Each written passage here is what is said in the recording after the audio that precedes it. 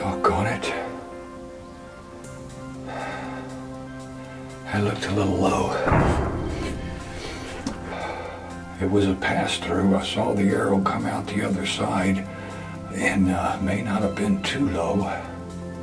Man, it happened quick. I swear this video hadn't been running 3-4 minutes since that fox came in here.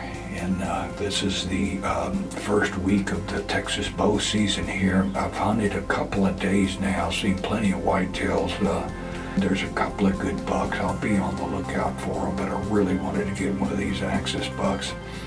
But anyway, that's exactly what I was hoping for this year, and didn't take but 3 trips out here to hopefully get it done. Thank you, Lord. What a blessing. Let's give him a minute and we'll go check him out. Oh. Wow. You know, these animals are not indigenous to Texas, just another one of these mistakes by humans. You know, we've got so many critters that roam in the United States here that weren't from here.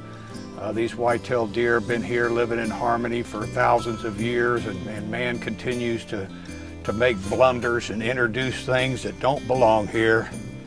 This is one of them, an axis deer.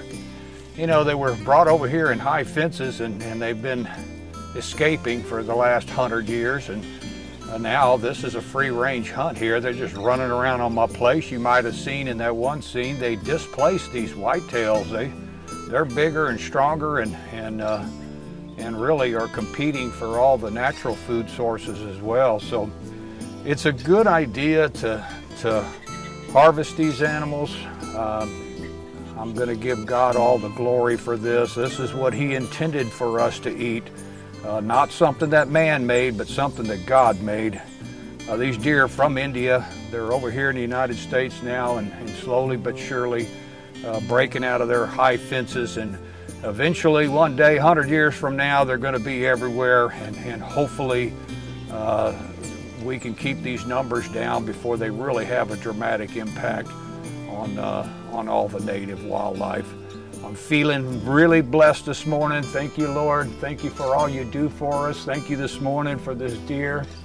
And thank you for everything you do for us. Give God the glory for everything good that happens in your life. He is the one that blesses us. And there's a lot to be thankful for. Thanks for watching, folks. God bless you.